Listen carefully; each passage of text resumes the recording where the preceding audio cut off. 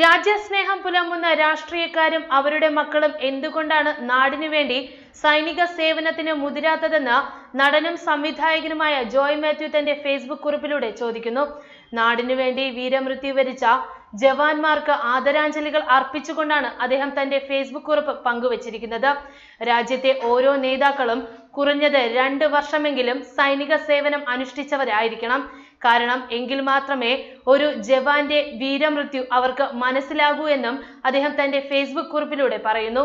ജമ്മു കാശ്മീരിൽ CRPF ജവാന്മാരുടെ വാഹന വ്യൂഹത്തിനു നേരെ ജെയ്ഷെ ഭീകരർ നടത്തിയ ചാവേർ കാർ ബോംബാക്രമണത്തിൽ ജവാന്മാർ വീരമൃത്യു വരിച്ച സംഭവത്തിൽ സൈനികർക്ക് ആദരാഞ്ജലികൾ അർപ്പിച്ചുകൊണ്ട് നടനും സംവിധായകനുമായ ജോയ് മാത്യു ഫേസ്ബുക്ക് കുറിപ്പിട്ടിരിക്കുകയാണ്.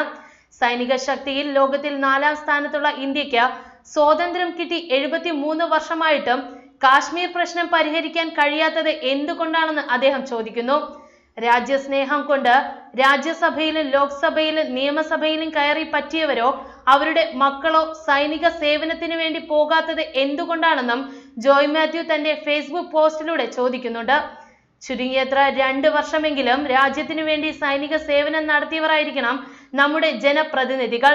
കാരണം അപ്പോൾ മാത്രമേ അതിർത്തികളിൽ രാജ്യത്തിനു വേണ്ടി സ്വന്തം ജീവൻ ബലിയർപ്പിക്കുന്ന സൈനികന്റെ ജീവിതം മനസ്സിലാകൂ എന്നും അദ്ദേഹം Facebook കുറിപ്പിലൂടെ ചൂണ്ടിക്കാട്ടുന്നുണ്ട്. News desk Malayalam express.